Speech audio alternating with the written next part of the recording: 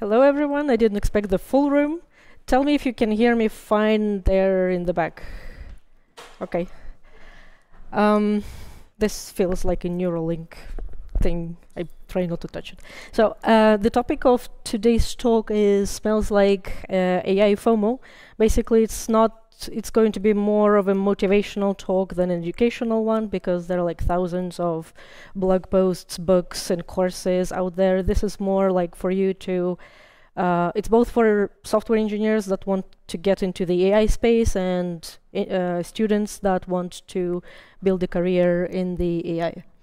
So my name is Katya. I work at Red Hat. I was considering if I should put a disclaimer that the thoughts expressed here are my own and not necessarily my employer, but maybe they will like it. So then I totally meant it to represent the company. So if you look at this slide, you can see like the usual AI talk with like deep water, futuristic looking, calming. So now that everyone is here and we have the door closed, this is the real title slide. So this was the whole pitch for the talk. After the talk got accepted, I wrote the rest of the talk. But basically I came up with this joke at some point. And yeah, currently the last couple of years, it feels like everyone feels like, oh, that's new thing, we need to do something about it. There are new technologies every week. So you go out for the weekend for 2 days, you come back on Monday, and someone released a new framework, a new tool, and you feel like, okay, I need to catch up, I need to check what's going on there. But the truth is, you can never catch up because there are 6 billion of people on the planet, and someone is always doing something while you're sleeping. So fear of FOMO is the abbreviation for fear of missing out. So basically, there are lots of technologies, lots of things are changing. I feel like for us as for software engineers, that's quite, so we are used to it, but with AI, I feel like it gets more and more on the news. So I had my grandma ask me about what is ChatGPT. That never happened before. So I feel like we need to talk about it. We did a demo, so everyone feels like there are all those shiny new words, technologies, everyone is throwing them around. So when you see an abbreviation somewhere that you don't know, you feel like, maybe I should look it up. Not necessarily. So we had a demo for a product we did, like dev stage, so it's not released yet, internally. And after the demo, we opened the room for questions, and the first question was, have you tried generative AI to do sentiment analysis? The topic and the demo was for doing pattern detection on time series data. So people hear all those words, and then you start thinking, maybe I should have tried that. Maybe there is a use case to do sentiment analysis on data if we shape the data that way, and maybe I should add the retrieval augmented generation, because I've heard vector databases are cool this time of year. So you start on going this in circles and trying new things, but you don't necessarily need to do that. I had a bit of a complicated flight situation coming in here, and I came out with this story joke, I don't know. FOMO is like, remember when you land somewhere, there are always some people that stand up and stand there in the aisle. They're not doing anything productive, they just stress you out. You get anxious, maybe I should also stand up, what if they get out there first, what if I'm the last? So it's like, nothing helpful is going there, but everyone is stressed. So, the secondary theme of this talk was, as some of you, probably the older people here, might have noticed, there is secondary puns on some of the grunge songs that I'm going to reference later in the talk from the 90s, because I feel like with AI, there is some similarities with grunge music and AI in a sense that both of them are rebellious if you look at it from the open source community space. So there are some like huge companies that think they're doing the innovations, but for example, when Llama was leaked, we still don't know if it was accidental or on purpose. Like the week later, there was a new way to fine-tune Llama. There was a new way to quantize. So it's like the moment it was released from those selected, I don't know, 50, 100 people at Facebook, Meta, the community came up with a way better ways to do things than they spent like 3 years creating that model. So the revolution is happening in the open source space with AI. So with FOMO, you feel like you need to take your time, learn all of those things, but you also need to do your day-to-day job, that you need to hurry up and learn all of those things. And if you don't, well, the train into the bright future will leave without you. And that's not necessarily true. So for those of us who have been in tech for 10, 15 years, we've seen a lot of different hype waves. So here are the, like, I think there probably are more, but these are the ones that I was able to remember. So we've seen big data. We've seen, like, there was, like, for a couple of years, everyone needed not only the website, but an app. Then there was blockchain, and now we are living in the AI LLM hype cycle. So, question, who here knows about blockchain? That it exists?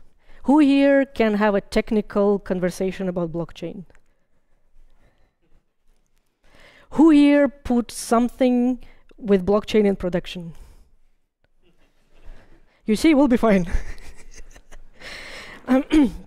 So I did a comparison. So this is the results from Google Trends, comparing the terms, this frequency of AI versus ML search terms. And you see at the first bump, that's when ChatGPT was released. So essentially, the AI hype didn't start 2 years ago. It just replaced the label. So every time, like big data before, I think big data was like, I think 10 years ago, I'm not sure. So it's like technology takes years and years to evolve, but the labels and what gets on the news can be replaced over time. So, and since ChatGPT was released, you see everyone is screaming AI, AI, AI. ML is still a thing, but it's no longer marketable. That's, I think that similar thing, in my opinion, happened 3-5 years ago when DevOps was no longer cool. Everyone started calling themselves SRE. So, labels changing, technology stays the same. Well, evolving slower, not necessarily the same.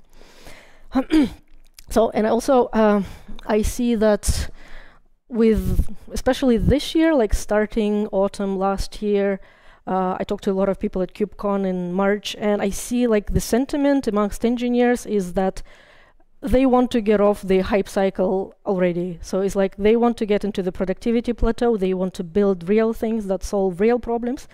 But the business is still riding that hype wave for better or for worse. This is a screenshot from, I think it was, yeah, Goldman Sachs. How many of the top 500 companies in the world, how often they mentioned the AI word in their quarterly calls. And you see, 2024, the ball is still rolling up. Again, for better or for worse. So here we go again into another hype cycle. So the question is, what are we going to do about it? So I'm going to say something that apparently is a heresy in 2024. Not every problem needs an AI solution.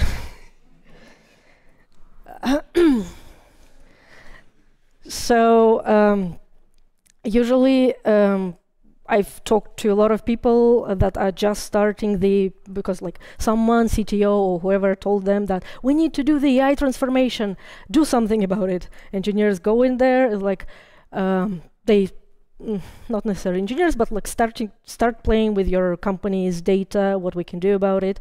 And they have vague problem definition, even vaguer understanding of their data. Let's throw terabytes of data at an AI model and see what happens. Well, garbage in, garbage out. So the more correct solution would be you need to understand your problem first. So do some flowchart, something basic. Take a whiteboard, do some drawing. Do some heuristics implementation, so something smaller. Take a couple of use cases, couple of data points, and walk yourself through like end-to-end what should happen. It will also help you validate your business case or use case, depending on where you are.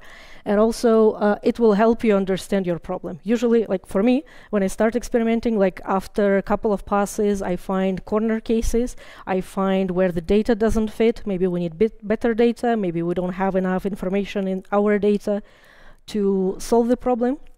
And by the time I finished implementation of the simple solution, I finally understand the problem. And then I can pass that problem definition to an AI model so that it can repeat it indefinitely on the newer data sets. Of course, it will need some tweaks, but normally this is the healthier approach, in my opinion. So enough of talking what you shouldn't do with AI.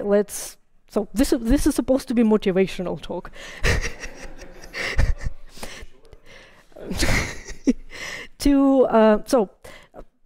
To get you into doing more with AI, to not get intimidated by the people who started 3 years ago, delivered something, failed a lot more.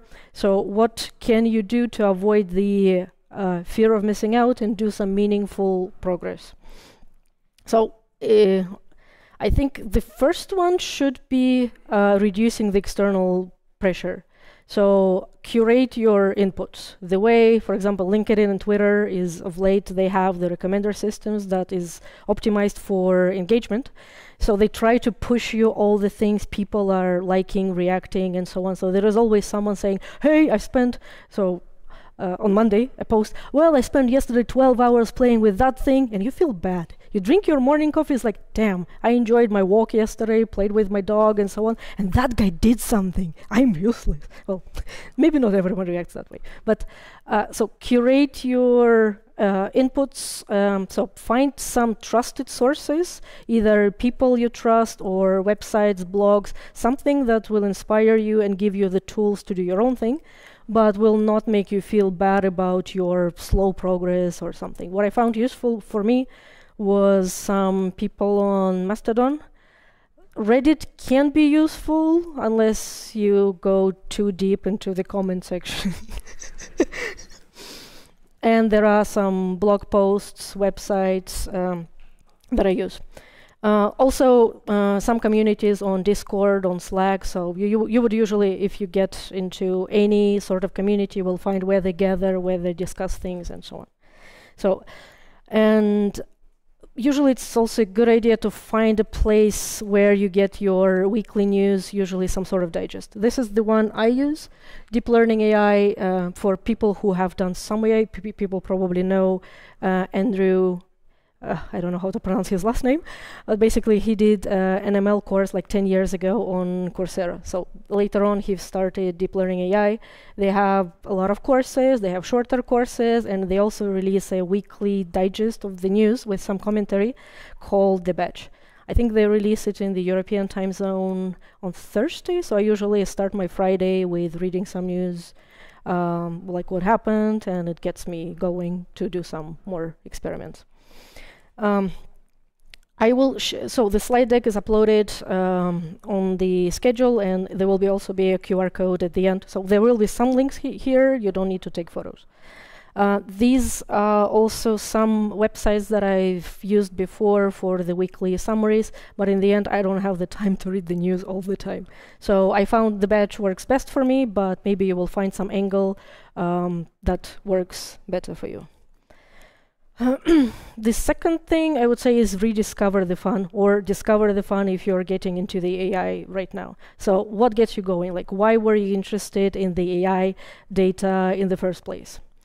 And then experiment and play. So find some playgrounds, Hugging Face. I used Kaggle. I didn't use it in the last 5 years since Google takeover, but like courses, projects, communities, moving, like whatever works for you, but experiment, play with new technologies, but also there are endless things that you can learn. So don't get stuck in this always learning and not applying, always learning things, but not applying them to real problems, because there are always new technologies to learn.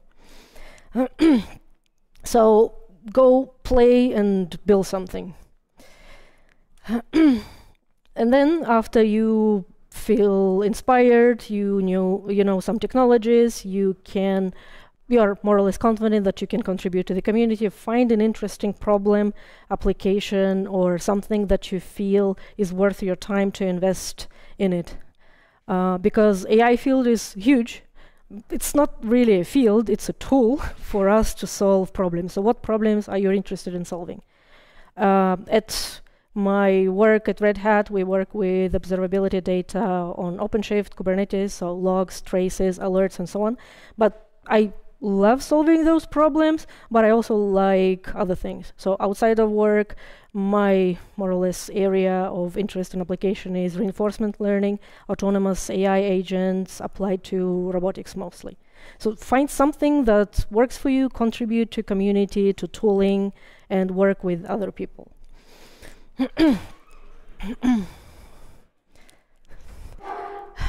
Another thing is focus on the fundamentals.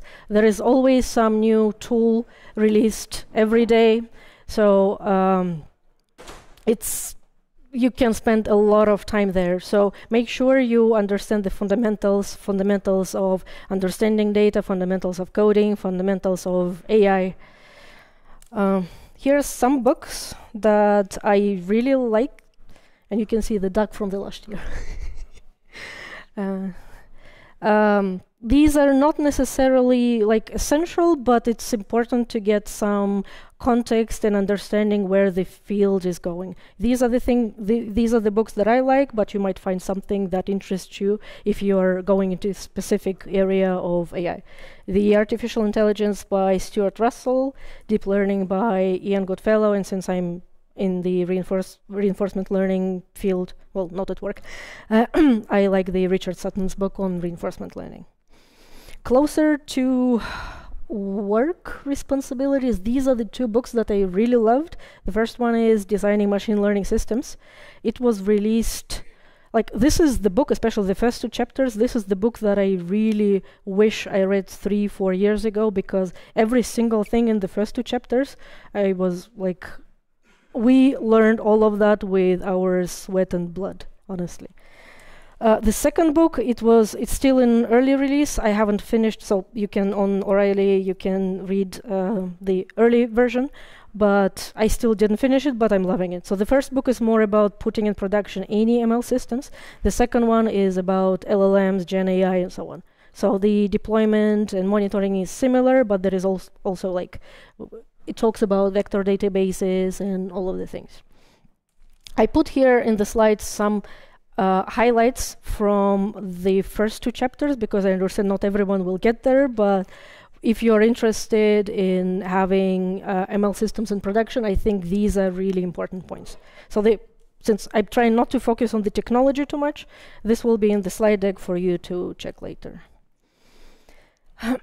So the other thing is, and I think this is the most important if you are here for the long run and not to do some experiments, find your communities. So go to local meetups, go to conferences that interest you, talk to people, understand their problems. So this is the whole point of open source, especially like the community is evolving around open source AI projects. I've also linked here a couple of articles that I really like. I'm always fascinated. I work remotely, which I really love. But the first article here is about the story of how the famous "Attention is all you need" paper came to be. And if you're interested in those kind of things, I really recommend it. It basically talks how 8 people came to be in the same office and how that paper actually was written. So it's like if even one person was not there, the history, well, it's still not history, it was like 2-3 years ago, but it would be completely different. So it's like different people with different experiences, different opinions, different specialization, they made the whole transformer architecture a thing. And the second one is an interview with Geoffrey Hinton. I don't really like the title about, like, there is a lot of fear mongering about AI. It will be the end of us. I believe we need, like, I left the ethics, data privacy, responsibility, and so on out of this talk because I feel like this is a conversation people need to have one-on-one and not like broadcasting to an audience. So, but this is also an interesting interview with Geoffrey Hinton. Another one, set realistic goals. I put it here, but I must say I'm bad at it. I set the goals, and like 1 or 2 weeks later, I pivot to something else. But I also think this is a good thing because the field is evolving all the time, and you need to go what interests you, what motivates you. So I put it here. Maybe it will work for you. It doesn't work for me, but I think like the process of goal setting is more important for me than following those goals. And continuous learning. Learn something new every day, like 5 minutes, check a new framework, but play with some tooling and so on. So the mountain can seem very tall, but if you're doing a small step every day, you will see that a year from now, you have made a lot of progress. And importantly, take breaks. So don't, like, if you're really inspired, if you're interested in something, it's very easy to, okay, I work Monday to Friday, and Saturday, Sunday, I work on my own projects. I tried that, and I burn out like after 2 or 3 weeks. So you need to take breaks.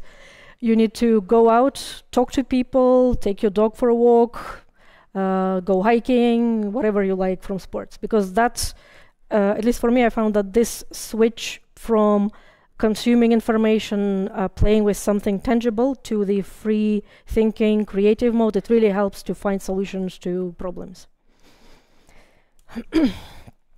And the final, so we are more or less done with the strategies to deal with FOMO. This is more of, in the last 2 years, LLMs, generative AI was used for a lot of things, mostly to entertain us, honestly.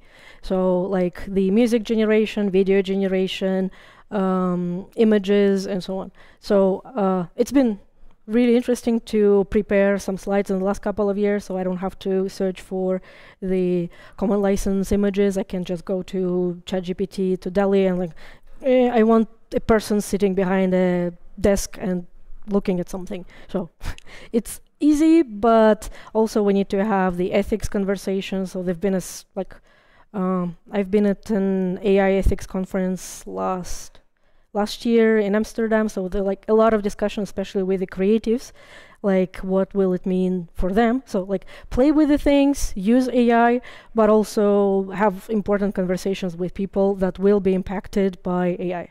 I feel like AI will definitely change the way we work, the way we not only work, the way we live, but it's important that we keep talking about those things.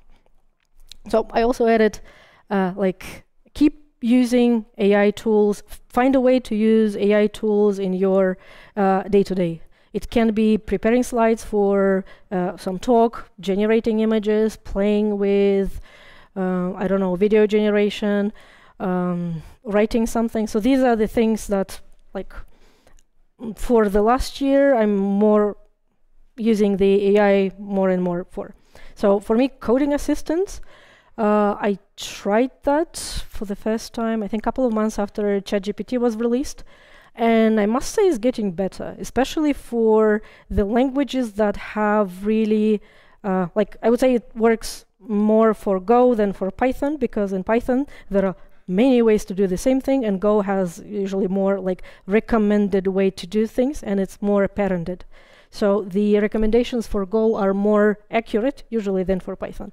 But also sometimes I'm really surprised how they can read the context of the surrounding repo, so it can do really interesting things. And one thing about coding assistants, do you remember, I think it was like a couple of months ago, when Devon was released, the AI software engineer or something, there was like a lot of hype on the news about it. And they were saying, this is going to replace software engineers. Software engineers looked at it, looked at how it worked, and basically said, well, it's going to automate the easiest part of my job, which is coding. It's like, dealing with code is easy because you have a deterministic compiler that you're telling things to do. It's like one task that we do as software engineers out of 20. The most difficult part is dealing with people, gathering the requirements, and making them explain things to you that make sense, and like, okay, if we do this, what do you expect? So it's like, this is the most difficult thing, at least for me. So coding assistant can help. I wasn't able to, well, I didn't try to quantify how much more efficient I am, but for example, switching between languages, instead of Googling the specific syntax, I just usually the autocomplete suggests the right method or the right ending of the method, the parameters, so I don't have to. The second application for me is the planning, summarization, research. For example, I went to KubeCon in March, and I was like checking, okay, what can I do in Paris for 3 days? It gave me the generic thing, go to the Eiffel Tower, go Louvre. I went to Louvre, I saw 3,000 people outside, and I decided, nah. So next, okay, let's modify the query. I'm interested in science, engineering, and so on. I was like, okay, sure. It's recommended me 2 really amazing science museums. So if you go to Paris, I really recommend them. So like those kind of things, so using those tools for research, quick summary, but always check your sources or verify it if you're going to use it for something, like the news from a couple of years ago when someone used ChatGPT for some lawsuit or something. So just don't use it for mission critical things. But for summarization, the other one for me is checking text for grammar and style. Like I usually do for some, when I'm writing, well, not necessarily email, but some sort of text, I usually do the first draft and pass it to ChatGPT or other tool for, like, rewrite it for grammar and syntax. It can recommend things. I'm not sure if it adds the word delve, but I will try to avoid it from now on. And then I modify the final, so it's like, if it makes sense, if it's kind of still my style, then I will accept it. For me also the problem is I speak 4 or 5 languages, and sometimes it's difficult. I also have attention deficit disorder, so my memory is a bit flaky with the recall. So sometimes it's very difficult to find the words in the right language, so I go to that tool and it helps me have a proper sentence instead of disjointed words. And since we're almost at the end, last application for me is I was really enjoying using the Gen AI tools to generate avatars for my, like the images for my Dungeons and Dragons games. Because before we were using Hero Forge, and with this you can give more directions and so on. But most importantly, don't ask them to draw weapons. This was my attempt at this previous character. She's a gnomish rogue, and it's like, okay, let's give her some weapons. Look at this. What is this? So, but it makes me feel good that AI doesn't know weapons. And that's it from my side. I don't know if it was on time, early, or... Okay. Any questions? So, I usually bugs in other people's code. And what do you think about if AI will run software? Do you find it to understand that and fix bugs? I still believe, like, so the question was, what if we allow AI to write software for us, the code? I'm a believer not in autonomous AI agents, even though that's kind of my thing as well, but in the AI being an assistant. So whenever you write the code, it's a suggestion. So it's up to you to verify it and accept it. And I still believe that the person who the commit is signed by, that's the person responsible for the code. So it's like, you can accept the suggestion, but it's on you and not on the AI.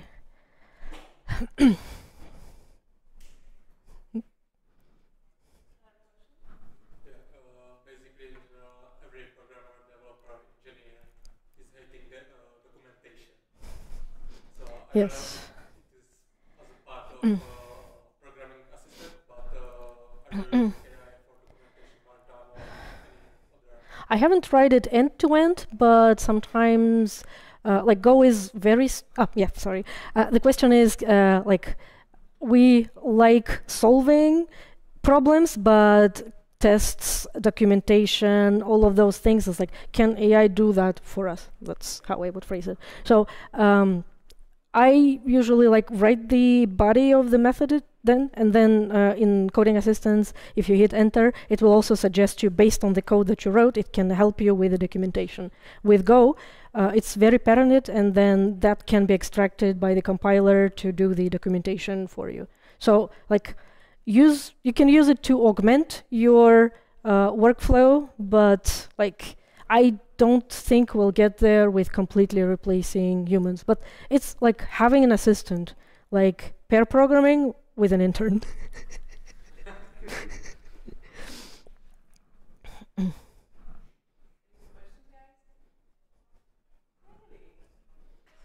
It's not a technical talk, so it's like